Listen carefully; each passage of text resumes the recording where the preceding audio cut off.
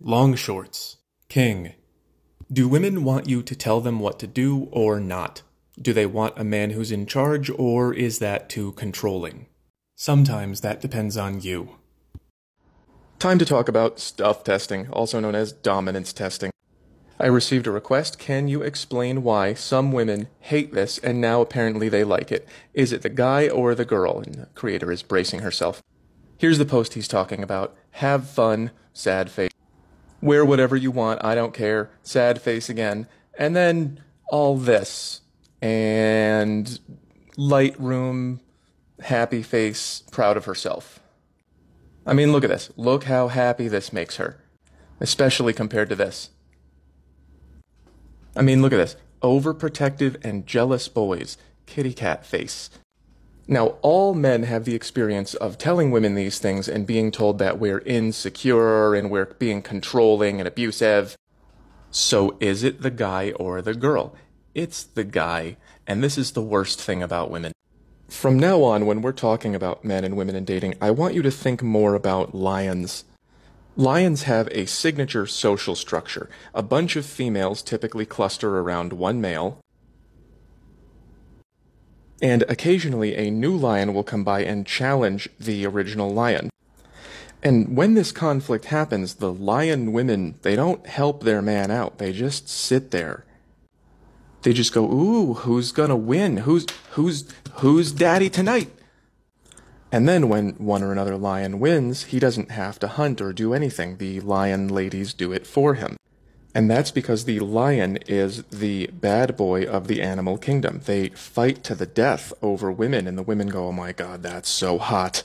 So when this lion uses violence to keep these women to himself, they like it. And here again is that little lioness face. But most men know that this doesn't work for us. Why do some women hate it? Well, it's because humans do something that lions do not do. We use resources and social status to make up for a lack of attraction. So if you are in this area for her and you tell her these things, what she feels is, well, now I can't get my excitement from someone else. You're taking this away from me. So if this guy says you're not going out or you're not wearing that, or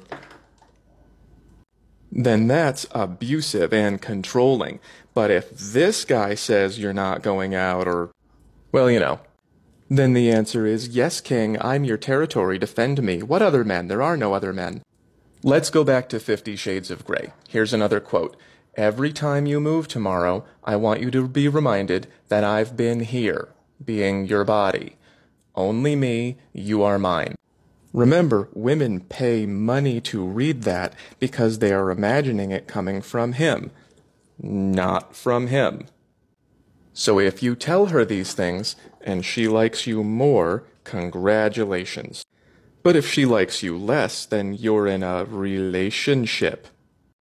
Women enjoy dominance from men that they are physically attracted to and not from men that they aren't. If you are here and you tell her, stop talking to other men, so if she tests you like this, and this is your reaction, and this is what you get in return, that means she probably likes you and she wants you to show it.